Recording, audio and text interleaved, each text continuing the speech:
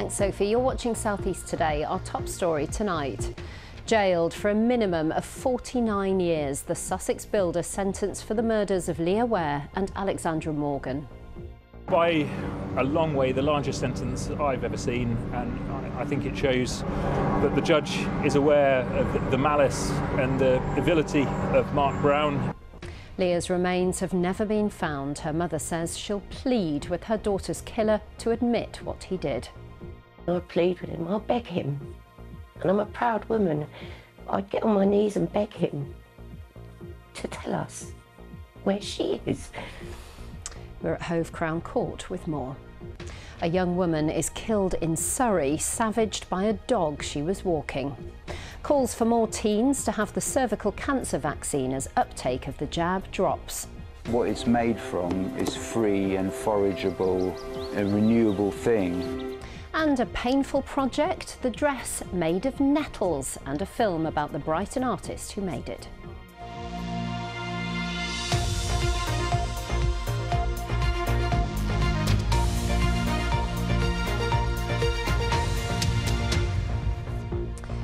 Hello, a Sussex builder who called himself a psychopath with a conscience after murdering two women he'd met through adult escort sites has been sentenced to 2 life terms and told he'll serve at least 49 years behind bars. Mark Brown murdered Leah Ware from Hastings and Alexandra Morgan from Sissinghurst in 2021. As Piers Hopkirk reports, the judge said Brown had committed depraved acts against vulnerable women.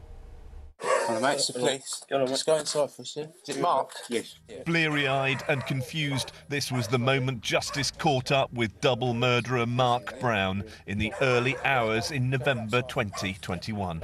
I'm arresting you on suspicion of the murder of Alexandra Morgan. Okay, we believe that you were the last person that Alexandra Morgan needs to be alive with. Police arresting the delivery driver at his St Leonard's home.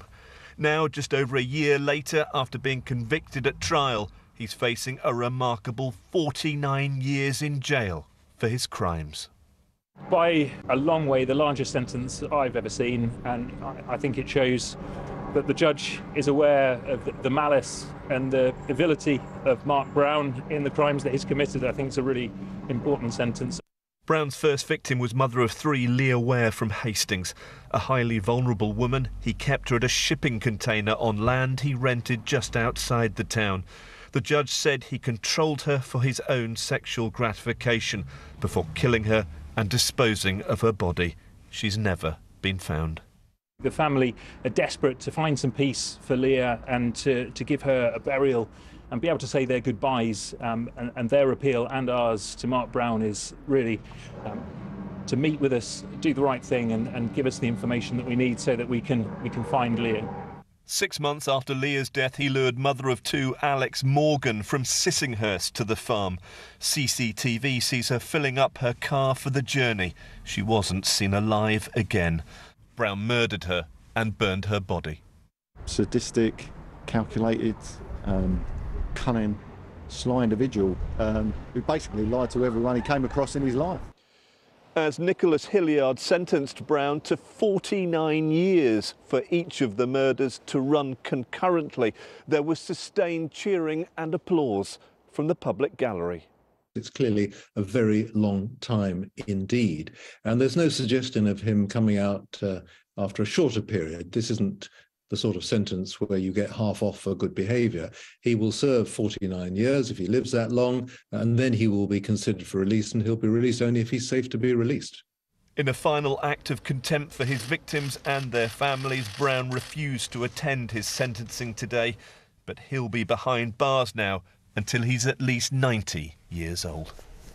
Well, let's speak to Piers at Hove Crown Court for us this evening. And Piers, there have been tributes today to the 2 victims in this case.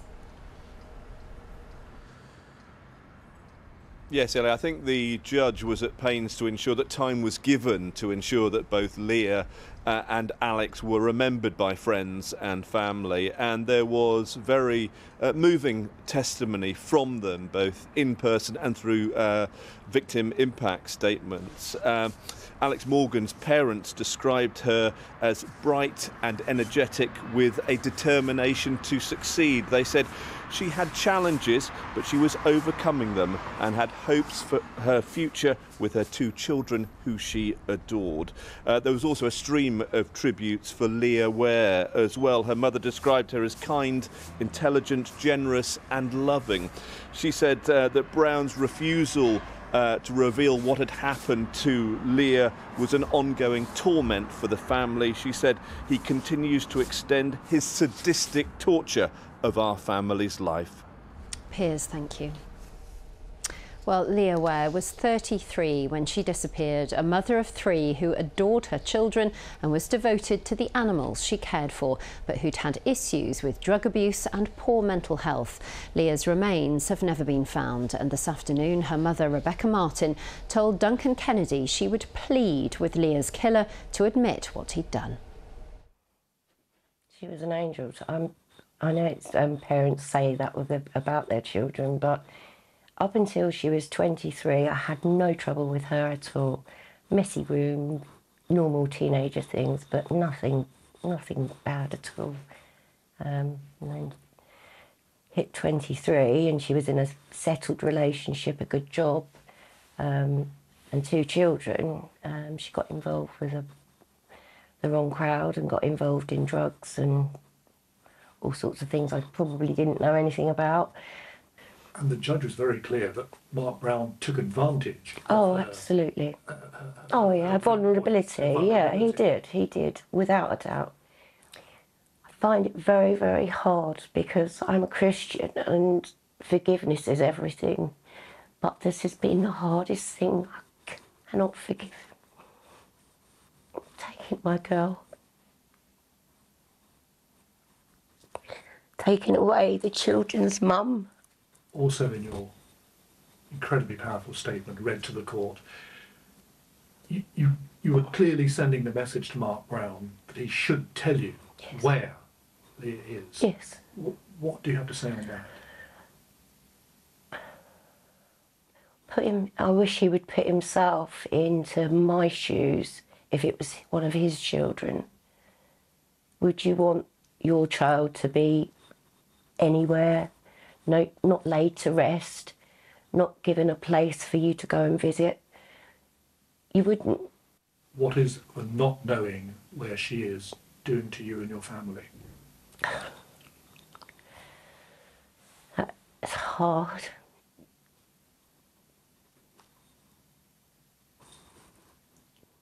He's got to tell us. And I will do whatever I have to do to get him to tell me. If I have to go and see him face to face, I will do it. I write letters, which I'm quite in my right to do, and I will do that. And I'll plead with him. I'll beg him, and I'm a proud woman. I'd get on my knees and beg him to tell us where she is. How will you remember her?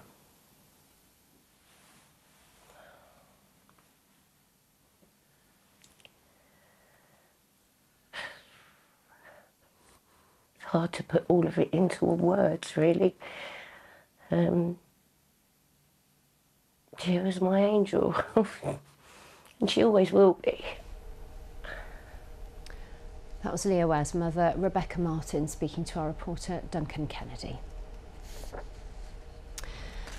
A 28-year-old woman has died in a dog attack in Surrey. Armed police and paramedics were sent to the scene in Caterham near Red Hill yesterday afternoon, but were unable to save her life. The woman was walking dogs when she was attacked. Another woman was taken to hospital with bite injuries, but has since been discharged. Well, Peter Whittlesey is live for us in Caterham this evening. Peter, forensic investigations have been taking place there all day, haven't they? Yeah, in the last few minutes, the remaining officers have left this scene. Earlier, specialist police vehicles were driven off, and after forensic teams had completed their investigation of the area. This area on top of the Surrey Hills is now open to the public. There is no police cordon. It's a very different scene from how it was earlier today. Closed to the public, a large area of the North Downs above Caterham was cordoned off as police and forensic teams searched the beauty spot after a woman died following a dog attack yesterday. Surrey police are appealing for witnesses, and this afternoon the area commander gave an emotional statement. Sadly, despite the best efforts of paramedics, a 28-year-old woman from London was sadly pronounced dead at the scene. The woman is believed to have been walking a number of dogs at the time of the incident. Her next of kin have been informed and will be supported by specialist officers. The police believe the woman was attacked by the dogs she was exercising, but haven't confirmed she was a professional dog walker. The local MP, Claire Coutinho, took to social media saying, "My thoughts are with the loved ones of the lady who has died," adding, "Thank you to the paramedics for their efforts at the scene." Residents said the Gravelly Hill area is popular with dog walkers. I'm very shocked and surprised. It's a beauty spot, it's a place people go to see the views and walk and run in the hills. It's just a very beautiful walking country viewpoint. You don't hear from it round here, do you? You don't expect it. So, no, just shocked really. I hope, sad that the lady's passed away. I hope the other one survives.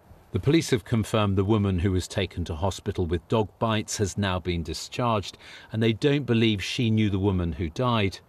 To reassure residents, the police have said they are confident all the dogs involved were taken into custody and the investigation is continuing. Well, the borough commander has said this is a tragic incident where a young woman sadly lost her life. She's still appealing for witnesses and says anyone who saw what happened here and hasn't spoken to the police should contact them immediately. The police have also said that all the dogs are in police custody, and they've gone on to say that they don't believe any of the dogs are on the banned breed list. Peter, thank you. A 17-year-old boy has been charged with the murder of a woman in East Sussex. The teenager, who can't be named for legal reasons, appeared before Brighton magistrates today and has been remanded in custody. It follows the death of a woman in her 50s in St Leonard's on Wednesday evening. Managers at Gatwick Airport say there's been a significant increase in annual passenger numbers following the end of the UK coronavirus travel restrictions in March last year. 32.8 million travellers passed through the Sussex Airport in 2022. That's a five-fold increase compared to the year before, but it's still only around 70% of pre-pandemic levels. Tributes have been paid to Lisa Marie Presley, who died in California at the age of 54. She left the USA in 2010 to spend 6 years in the East Sussex village of Rotherfield, even helping out once inside a takeaway van. Customers failed to realise they'd been served by Elvis Presley's only child. A fall in the uptake of the HPV vaccine, which helps to prevent cervical cancer, is worrying health experts across the southeast. Latest figures show the percentage of children coming forward for the jab has fallen in Kent, Sussex and Surrey compared to levels in 2019 before the pandemic. Claire Starr has the details. Rattled but still smiling, grandma and mother of three, Mandy Parker from Dartford, was diagnosed with stage 1 cervical cancer in 2015. She was 44. What followed was a radical hysterectomy to remove the disease. As soon as you hear that you've got cancer, you're thinking, am I going to die? That is what you're thinking. It was horrendous, to be honest, for me, for my family, for everyone around me. And just it's something that lives with you for the rest of your life, because you're always worrying, is it going to come back? Mandy's previously raised awareness of the HPV jab. It helps prevent several different types of cancers. It's huge. I think it's a great piece of news that's come out. Speaking out when boys were first set to be offered the vaccine in 2019.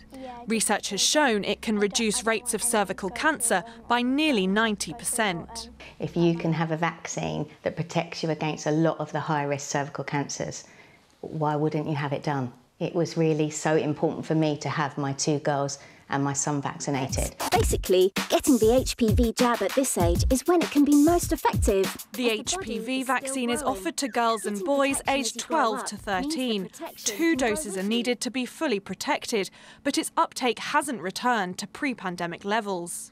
Girls have been offered the HPV vaccine since 2008. In 2019, before the pandemic, over 85% of Year 9 schoolgirls had come forward for vaccination in Kent. 82% in Surrey and 75% in East Sussex.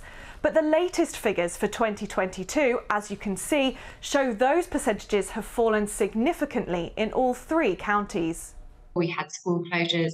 Those giving the vaccination have been delivering flu vaccinations, COVID vaccinations, and also staff absence themselves.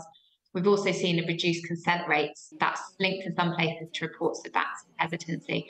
There are lots of reasons, and that's really worrying. Mandy's cancer was picked up in a routine screening and she's now in the clear. Experts say even if you've had the jab, you should still go for a smear test when offered, with a hope that between screening and vaccination, cervical cancer may be eliminated for future generations.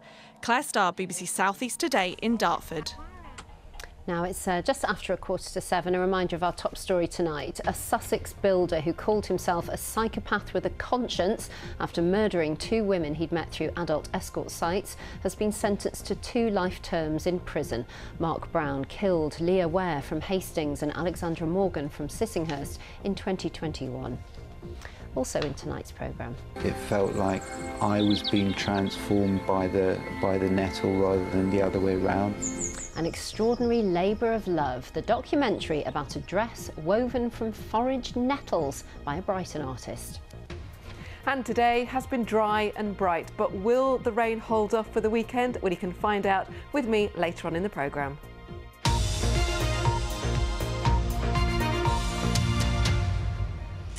Now, he's just 18 years old, but Moses Atoma is already a world youth heavyweight champion, and he's being tipped for the top as he prepares for his first ever professional bout. Our sports reporter James Dunn is here with more. And James, you've been lucky enough to spend the day with him and also his brother in their gym in Chatham. Yeah, absolutely. And it's a really nice gym. It's this 18th century building, old school, with all this modern boxing equipment and some really, really exciting boxing talent coming through there at the moment.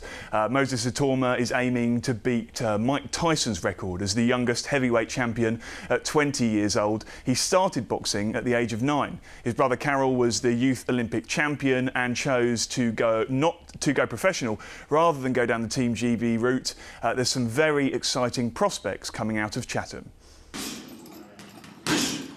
Boxing has a brand new combo. The brothers Atoma fighting for the first time on the same bill. Both exciting young prospects. 18-year-old Moses has his first professional bout. I'm excited, but also at the same time the pressure that's coming with it. But pressure makes diamond, doesn't it? I've never really struggled with confidence, really. I've always been confident in my own ability, but yeah, it's going to be good to get out, especially on the big show. 22-year-old Carol fights for his first international title, which will see him climb up the world rankings. Do you know what? I don't really take too much notice of it in the sense of, oh, it's a title, it's this, it's that, it's that. Because then when you do that, it's like you're putting additional weight on your back. I try to stay away from everything external apart from boxing. Both boxers were youth champions and signed by Frank Warren, the promoter that represents heavyweight superstar Tyson Fury. We've never boxed on the same line, let alone the same place. Their bouts at Wembley Arena were announced this week on the undercard of light heavyweight Artur Beterbiev's world title defence. But how will it feel to fight on the same bill? It's a question I've been asked a few times, and my only response to that is I don't know, because I've never had to kind of have both emotions at the same time, where it's either him boxing or either me boxing, never at the same time. It's like it's gonna be nuts because we ain't never boxed on the same show ever. So yeah, it's gonna be one to remember. The brothers fight out of Chatham, where they have a host of exciting talents coming through. If you've got people in the gym that are at that level, if they can see it in front of them, it's all right looking on TV and stuff like that and sort of thinking, oh, I'm going to get there. But when they're actually communicating, looking, and actually get the feel for what's happening with these elite fighters, they can actually know their dreams can come true in a way, you know? Their opponents have yet to be announced, but whatever the challenge, these brothers hope they can punch through. Another Kent boxer, Siobhan Clark, has also announced his next opponent. The Gravesend fighter will take on Dec Spellman in his toughest fight yet. The winner will get a shot at the English cruiserweight title, but Clark says his focus is on the fight in front of him. I came into boxing to get fit for football, and I've been to an Olympics, Commonwealth Games, and on the way to become a world champion. So, you know, I just give the sport the best I've got, and it's rewarded me so far. So I'll continue to do that and take the Kent, the Gravesend fans with me. Football now, and Brighton and Hove Albion host Liverpool tomorrow afternoon, knowing victory will move them above their illustrious opponents in the Premier League table. Midfielder Alexis McAllister says he still has to pinch himself to believe he's a World Cup winner with Argentina, and he's hoping to continue his good form back at the Amex Stadium. An amazing moment. In that moment I got emotional and I cried a little bit. But it was mad. I've never thought about living a moment like this. As for Brighton's women, they have their first match in over a month on Sunday. They're away at Leicester City in what will also be their first match under new coach Jens Scheuer, who took the permanent manager position in December. I'm looking forward for the first away game in a big stadium, hopefully, in a nice stadium. And I think we have a short time. We had a short time to prepare, but I think we used it really intensive and really good together to let the team know, okay, how we want to play. Crawley Town also play under a new manager in League Two tomorrow. Scott Lindsay will take charge for the first time at home to Doncaster as he attempts to move his side away from the relegation places. It's our first game, you know, we're at home, which is will be great for me to manage a team in front of the home fans. Be a difficult game, you know. Doncaster are going really well. I've had 2 days on the training ground with the players. But it's a game I'm looking forward to, and a game that the players are looking forward to, and also, yeah, I'm really excited for it. Gillingham are also desperate for 3 points tomorrow. They haven't won a League Two match since the 1st of October. The Gills are bottom of the table, so hosting the second from bottom side, Hartlepool United tomorrow, really does feel like a must-win match. Although, Ellie, there's some reasons to be cheerful. They've recently signed a striker from the league above, a guy called Timothy Deng from France. So, yeah, I guess the fans will be hoping that they can turn things around. Yeah, good luck to all of our teams in action. A lot of sport tonight, James. Yeah. Thank you very much for all that. Thank you.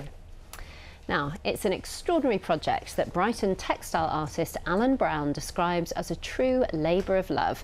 For 7 years, he foraged local stinging nettles, spinning them into thread that he used to weave and stitch together a dress.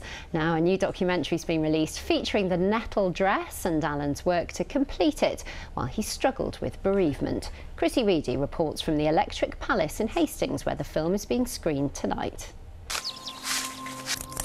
It's like the history of the last 7 years crystallised into this material. 7 summers, 7 seasons of nettle, 7 winters of spinning. It started as an idle curiosity, he says, that got wildly out of hand. Foraging for stinging nettles, he eventually created hedgerow couture. Yeah, just fiddling around with the fibre, the bast, the skin of the nettle, and scraping away with my finger, and I just sort of saw these amazing white fibres that you could scrape down to, and they looked good and strong, and I just thought, man, looks like you could make a thread from that, and if you could, was it ever done, and if so, how was it done? I couldn't find any ready answers, so I just had to kind of do it myself. But during the journey, his wife Alex lost her battle with bowel cancer, and the project became a labour of love, involving the whole family. It definitely feels like there's lots of memories and love through this whole thing. Obviously everything with Mum, I think me and Dad got much closer, and I feel quite invested in the whole process, so it's nice that I can wear it and be part of it. You might say the film turned into a modern-day fairy tale to the healing power of nature. I call it the stories in the thread, and it's this idea that all your life experience is going into the thread. Everything that you're living at that time is going into the thread, almost as if, you know, our Neolithic ancestors who did before photography times, they were somehow putting their life energy into this thread and into this cloth. It's not just about the making, it's about everything that happened during the making.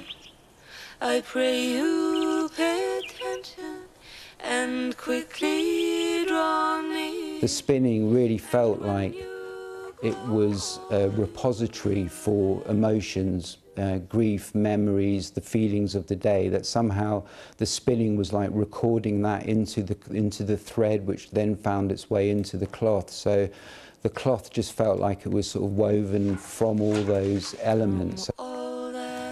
Beautiful and compelling. You can see the nettle dress in Hastings this weekend and next week in Lewes. Chrissy Reedy, BBC South East Today, Hastings. Very moving. Now, time for a look at the weather. Nina Ridge is with us, and it's going to stop raining but start snowing. Is that right? Eventually. I mean, it's Friday evening, so I feel like the last few weeks we've been talking about rain on a Saturday, and we have got more rain to come tomorrow. But Ellie is right. In the long term, it is going to be turning colder. It felt quite chilly today in the breeze, despite it being dry and bright. We did enjoy some sunshine from our Weather Watcher pictures sent in today. Saturday morning's rain will be with us, all courtesy of this area of low pressure. It is moving its way eastwards, so throughout the afternoon it will gradually turn drier and brighter. Then we're left with quite a blustery day on Sunday, possibly a few showers, but for many of us it will be dry and bright. It's after that that it then gets colder for Monday and Tuesday. So this weekend's forecast still on the unsettled side, with that rain on Saturday, brighter on Sunday. So overnight tonight we'll start off dry with clear spells, the temperatures dropping away, but then it's later on in the night the cloud will build, the heavy rain will arrive, and I think temperatures starting to pick up. So through the morning the rain will be with us for a few hours, gradually pushing its way eastwards. The afternoon keeping a little bit of cloud, a few patchy bits of light rain and drizzle, but eventually western areas seeing something a little brighter through the afternoon. Temperatures tomorrow still slightly above average at 11 to 12 degrees. Overnight then into Sunday, we are expecting things to be generally dry, bar the odd passing shower. And with clear spells, a chillier start to the day at around 4 degrees. It's still quite breezy through the day on Sunday, and for many of us, fine and dry with some sunshine. Just can't rule out perhaps 1 or 2 showers at times, but they will be very isolated. Now, these are our afternoon temperatures, so already you can start to see the signs of that colder air arriving, but it's through Monday and Tuesday that it pushes its way down from the north. Daytime temperatures below average, overnight frost, but by day it does at least bring with it more settled conditions, so it should be dry with some sunshine. So things settling down, Ellie, but we have got tomorrow's rain to get out of the way. Dry and cold we'll take. Thank you very much, Nina. That is it from me and the rest of the team for the moment. Linda Hardy will be back with your late news at 10:30. Bye-bye.